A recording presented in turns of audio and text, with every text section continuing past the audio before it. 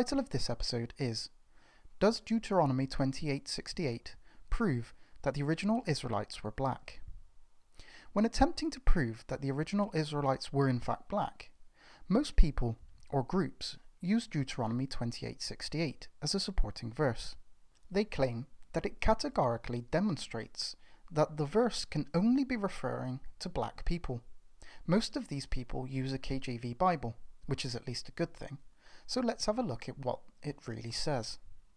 Deuteronomy 28:68, And the Lord shall bring thee into Egypt again with ships, by the way whereof I spake unto thee. Thou shalt see it no more again.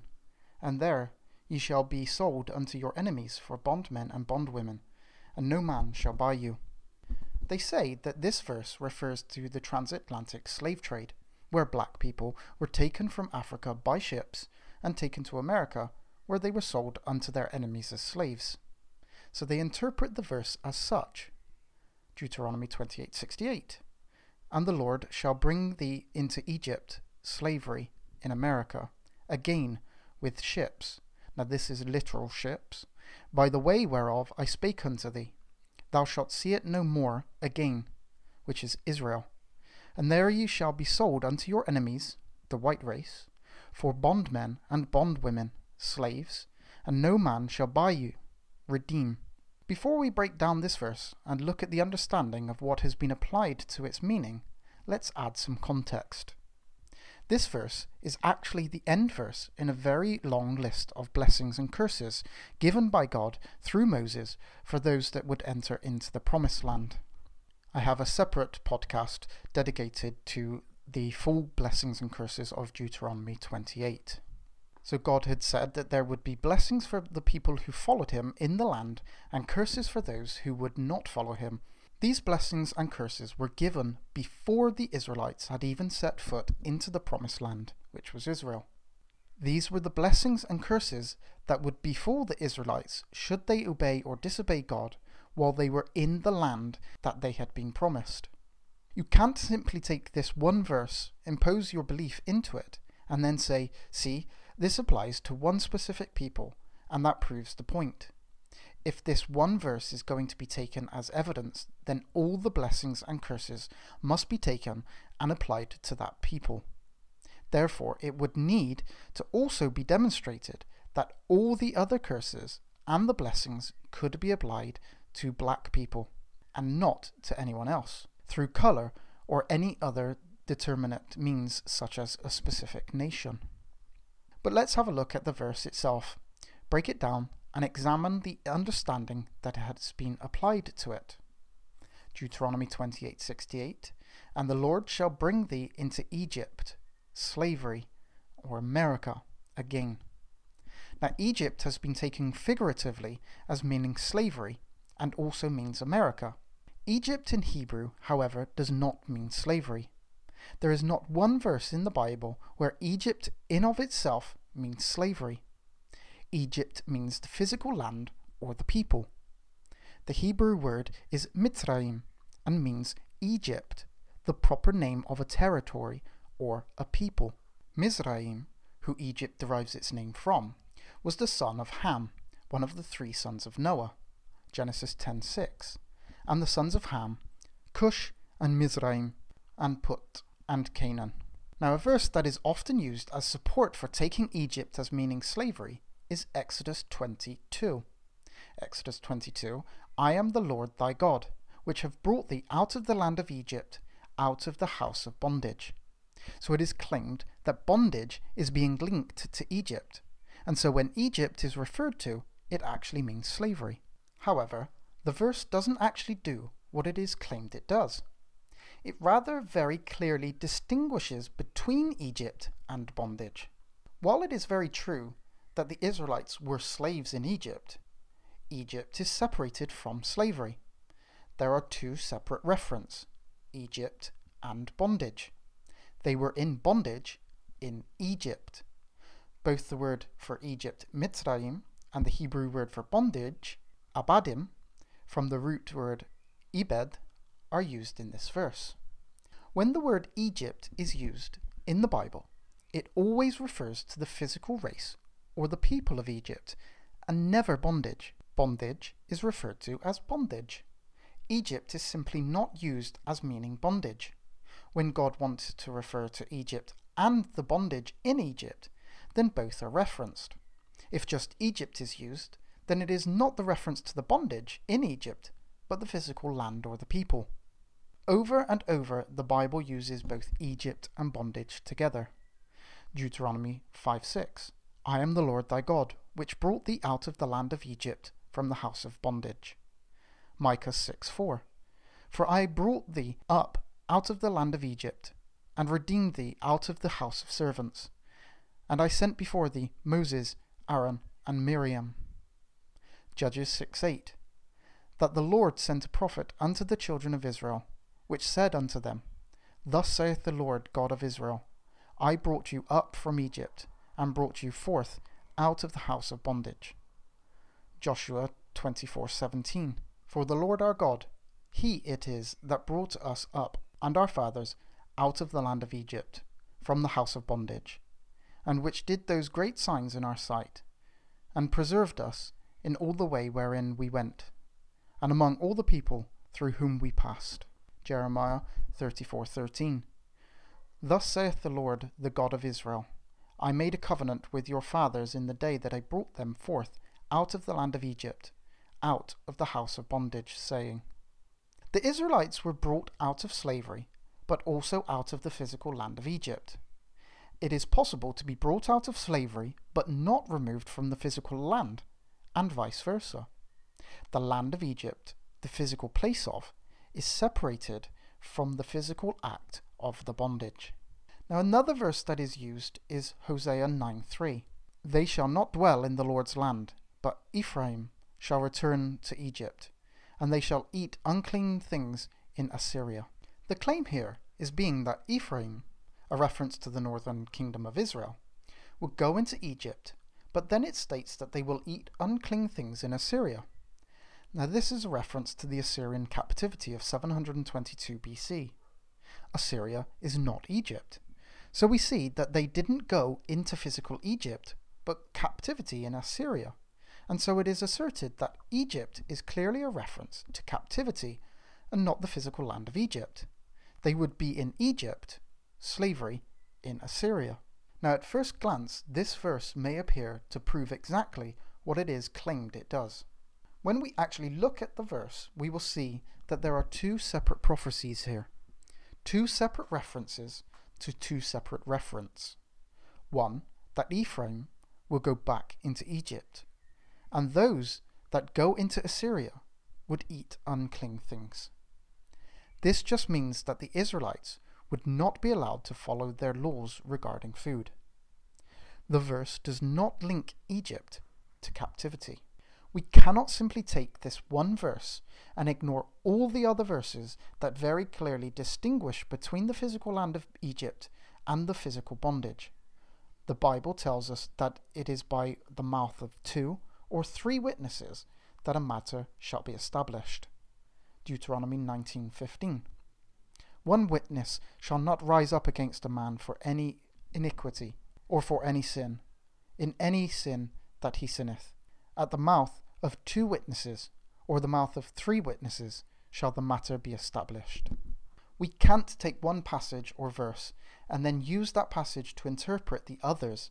It has to be the other way around. If we have numerous passages saying one thing, which we do, we must use those passages to interpret the one that seems to be saying something different or contradictory. There are 2 explanations for the fulfillment of this verse. The first being the fact that Ephraim did go back into Egypt shortly before the Assyrian captivity. In fact, it was one of the reasons that the king of Assyria invaded Israel in the first place. The Israelites gave gifts to the king of Egypt. 2 Kings 17:1. In the 12th year of Ahaz, king of Judah, began Hoshea, the son of Elah, to reign in Samaria over Israel 9 years. And he did that which was evil in the sight of the Lord, but not as the kings of Israel that were before him. Against him came up Shalmaneser, king of Assyria, and Hoshea became his servant, and gave him presents. And the king of Assyria found conspiracy in Hoshea, for he had sent messengers to So king of Egypt, and brought no present to the king of Assyria, as he had done year by year. Therefore the king of Assyria shut him up, and bound him in prison. In a prophecy in Isaiah we see that the Lord will recover a remnant of his people. One of the places will be from Egypt. Isaiah 11:11. And it shall come to pass in that day, that the Lord shall set his hand again the second time to recover the remnant of his people, which shall be left, from Assyria, and from Egypt, and from Pathros, and from Cush, and from Elam, and from Shinar, and from Hamath, and from the islands of the sea. Therefore we see that Ephraim at some point must have gone back into physical Egypt. There is evidence that there was a remnant of Ephraim, the northern kingdom, that escaped the Assyrians and went to dwell in the southern kingdom. This is found in 2 Chronicles 1:1-11, but specifically verse 6. So the posts went with the letters from the king of his princes throughout all Israel and Judah, and according to the commandment of the king, saying, Ye children of Israel, turn again unto the Lord God of Abraham, Isaac, and Israel, and he will return the remnant of you, that escaped out of the hand of the kings of Assyria. So, if there was a remnant of the northern kingdom living in the southern kingdom, then it is possible that when the Judeans fled into Egypt, when the Babylonians came against them in 597 BC, that some of those would have been from Ephraim. 2 Kings 25:25. But it came to pass in the 7th month that Ishmael, the son of Nathaniah, the son of Elishama, of the seed royal, came, and 10 men with him, and smote Gedaliah, and he died, and the Jews and the Chaldees that were with him at Mizpah, and all the people, both small and great, and the captains of the armies arose and came to Egypt, and they were afraid of the Chaldees. This is also told by Jeremiah in chapter 43, verse 6. Even men and women and children, and the king's daughters, and every prison that Nebuzaradan, the captain of the guard, had left with Gedaliah, and the son of Ahakim, the son of Shaphan, and Jeremiah the prophet, and Baruch, the son of Neriah. So they came into the land of Egypt, for they obeyed not to the voice of the Lord thus. So Ephraim had gone into Egypt, physical Egypt, and will be recovered from physical Egypt. These people or groups who are trying to make Egypt not only mean slavery, but specifically slavery in America, use Deuteronomy 28:49 as support. Deuteronomy 28:49. The Lord shall bring a nation against thee from far, from the end of the earth, as swift as the eagle flieth, a nation whose tongue thou shalt not understand. Here we have a reference to the eagle, and it is this that is used to link Egypt, slavery, with America, the bald eagle being the national emblem of America. Now the verse, though, doesn't actually specifically refer to an emblem, but rather the reference here is to the swiftness of an eagle as it flies. Now this is rather alluding to the speed of which the nation would come. However, it must also be stated that America is not the only country to have the eagle as its emblem. This includes, but is not limited to, Austria, Mexico, Poland, Romania, Russia, and Indonesia. It must also be noted that the eagle was also the emblem of the Roman Empire, which is important when looking at the second part of this verse, with ships by the way whereof I spake unto thee. It is far more likely that this curse was fulfilled throughout biblical times, rather than some 3,000 years later. The Israelites were taken captive numerous times throughout history when God allowed them to be due to their falling away and not following him, as recorded in the Old Testament. It is very likely that ships were used in their transportation. Even though Egypt is geographically close to Israel, it would not be an easy job to walk a group of captives through the desert to get from Israel to Egypt. It would be much easier to transport them via ships. There is another verse in Deuteronomy that is often used as additional support that verse 68 is referring to the transatlantic slave trade. Deuteronomy 28:48. Therefore shalt thou serve thine enemies, which the Lord shall send against thee, in hunger and in thirst, and in nakedness, and in want of all things, and he shall put a yoke of iron upon thy neck, until he have destroyed thee. The verse states that they shall have a yoke of iron around their neck. It is very true that yokes around the neck were used on black people during the slave trade. However, it must be noted that they were not the first people to have yokes placed around their neck when taken into captivity. There are many images from ancient Egypt where slaves are depicted with yokes around their necks. The Romans also used yokes around the necks of slaves. Black people during the transatlantic slave trade were not the first people to have yokes placed around their necks when enslaved. To state otherwise is simply incorrect, either through ignorance or purposeful deception. This was almost certainly fulfilled during the Roman-Jewish wars. We do know that the Israelites were taken from Israel to Egypt during the Roman-Jewish wars and put in chains. Remember, the Roman emblem was also the eagle. So if the eagle must be a reference to the country that it represents, then the Roman Empire would fulfill that. Josephus wrote, "Because the soldiers were now growing weary of bloodshed, and survivors appeared constantly, Caesar orders to kill only those who offered armed resistance, and to take alive all the rest. The troops, in addition to those covered by their orders, slaughtered aged and infirm, people to their prime who might be used. They herded into the temple area and shut up the court of the women. Caesar appointed one of his freemen as their guard, his friend Fronto, to decide the fate appropriate to each. All those who had taken part in sedition and brigandage they informed against other, he executed. He picked out the tallest and handsomest of the lot and served them for the triumph. Of the rest, those who were over 17, he put in chains and sent to hard labor in Egypt, while great numbers were presented by Titus to the provinces to perish in the theatres by sword or by wild beast. Those under 17 were sold." Josephus, The Jewish Wars, Book 6, 9-2. Munter, a Roman historian, wrote that the Israelites were sold unto their enemies. However, due to the vast numbers, buyers could not be found for many of them, and they were not bought. Those who were not bought were taken to Egypt in ships. Now that Betar had been captured, everything came under human control, while Palestine, Judah, was reduced to a desolate mound. Captives were sold into slavery in numbers too great to count.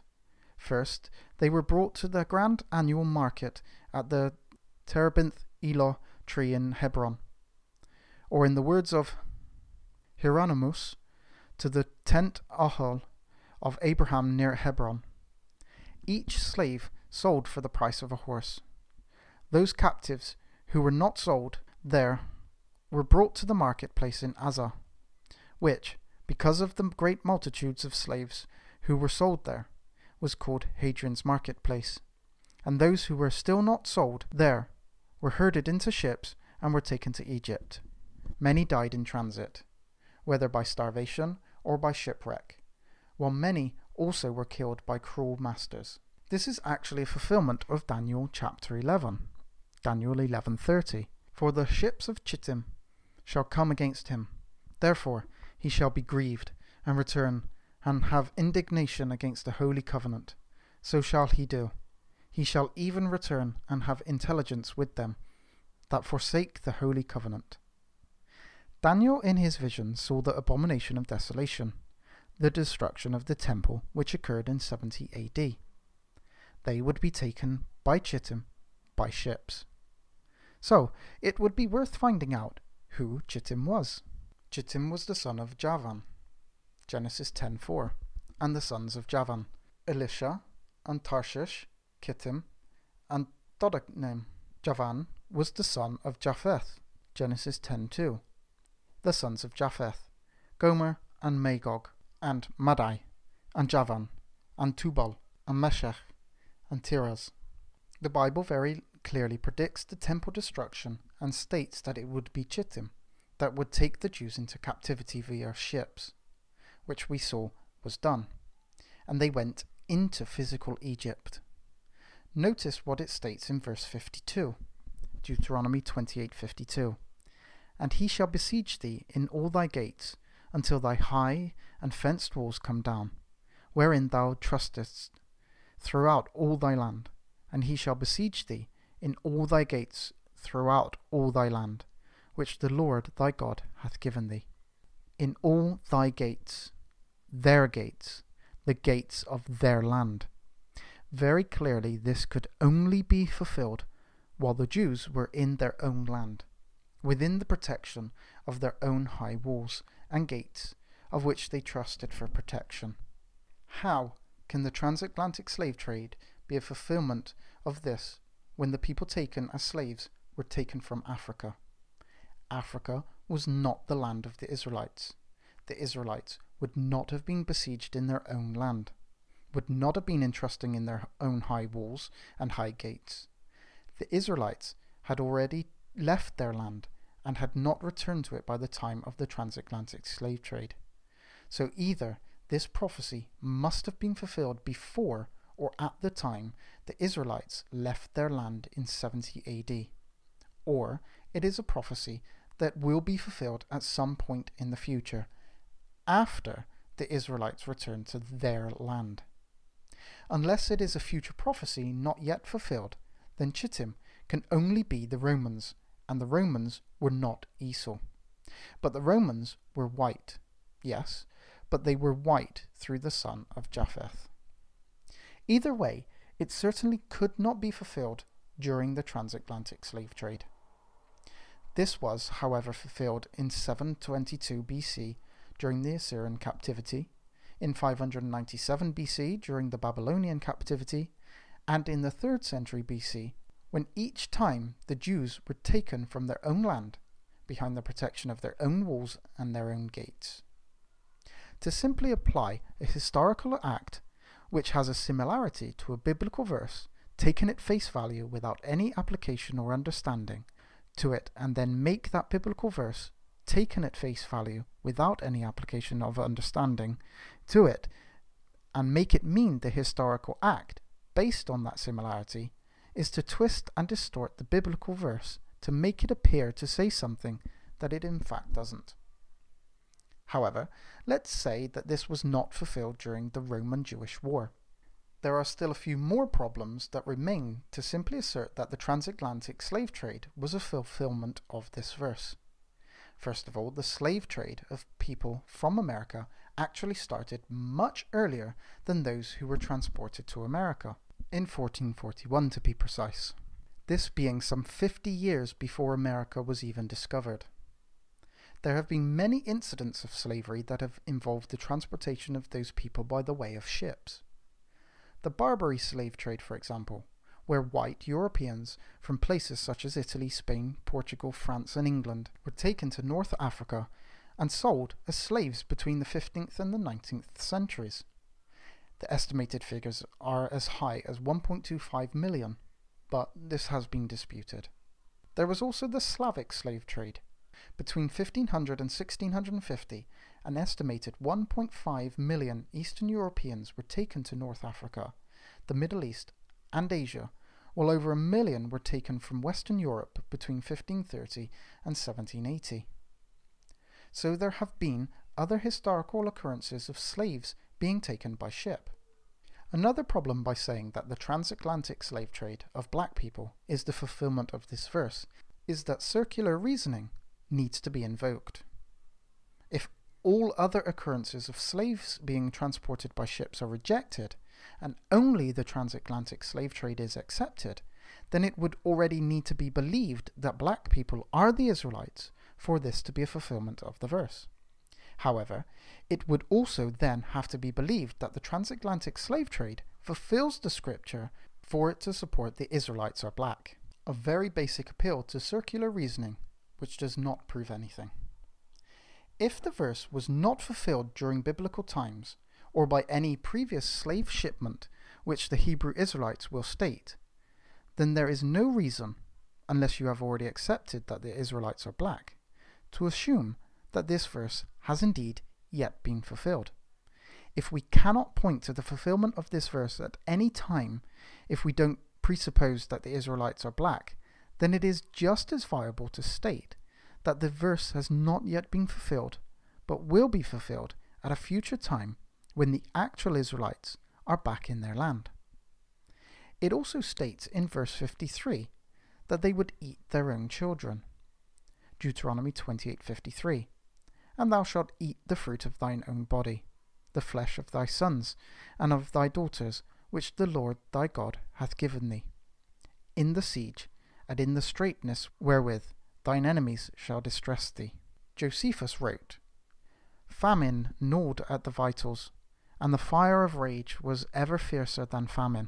So, driven by fury and want, she committed a crime against nature.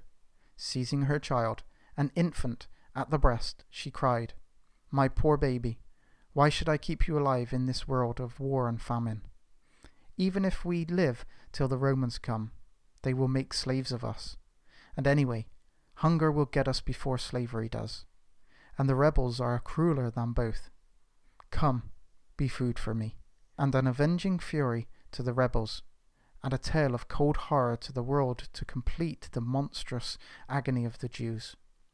With these words, she killed her son, roasted the body, swallowed half of it, and stored the rest of it in a safe place. Now let's look at thou shalt see it no more again. Let's look at the land that they would not see again, which is stated in reference to being Israel. Thou shalt see it no more again. Firstly, we cannot simply take this one section of the verse and isolate it. This is in continuation of the previous part of the verse, Deuteronomy 28:68. And the Lord shall bring thee into Egypt again with ships, by the way whereof I spake unto thee, thou shalt see it no more again. There is no reference to Israel in this verse, but Egypt. God had told the Israelites that they would not see Egypt again if they had followed him. To input Israel as the place that they would not see again is to ignore the context of the verse and the very clear reference to Egypt. It was Egypt that God said that they would not see again, not Israel. Exodus 13:14. And Moses said unto the people, Fear ye not, stand still, and see the salvation of the Lord, which he will shew to you today. For the Egyptians, whom ye have seen today, ye shall see them again no more forever. Deuteronomy 17:16. But he shall not multiply horses to himself, nor cause the people to return to Egypt, to the end that he should multiply horses. For as much as the Lord hath said unto you, ye shall henceforth return no more that way. Jeremiah 42:19. The Lord hath said concerning you, O ye remnant of Judah, go ye not into Egypt, know certainly that I have admonished you this day. The transatlantic slave trade did not take Israelites from Israel to America, but Africans from Africa to America. This leads us to the final part of the verse. And there ye shall be sold unto your enemies for bondmen and bondwomen, and no man shall buy you. Now here it is asserted that this means the black Israelites would be sold as slaves, and that no man could redeem them. However, the Hebrew word used, no man shall buy you, is kana, which means to buy, or to purchase, to acquire. It does not mean to redeem. Redeem has its own word, para, to redeem or to ransom. The verse actually means what it actually states. They will be sold to their enemies to be slaves. However, they will not be bought. This means they literally will not be bought, not that they will not be redeemed. Black people were bought in the transatlantic slave trade. Many black people were also purchased or redeemed out of that slavery. The JPS Tanakh 1917 translates the verse as Deuteronomy 28:68, "And the Lord shall bring thee back into Egypt in ships, by the way whereof I said unto thee, Thou shalt see it no more again. And there ye shall sell yourselves unto your enemies for bondmen and for bondwomen, and no man shall buy you." This translation would have the meaning that the Israelites would try to sell themselves as slaves, but nobody would buy them, which would have been an ultimate insult. This was again fulfilled during the Roman-Jewish wars, when there were so many Jews taken as slaves that buyers could not be found for all of them. Under proper and full scrutiny and analysis, the verse does not support the claim that the original Jews were black. Thank you very much for listening to the Following Truth podcast. I hope the information has been useful, and I look forward to seeing you on the next one. Please remember to subscribe and to give this podcast a thumbs up.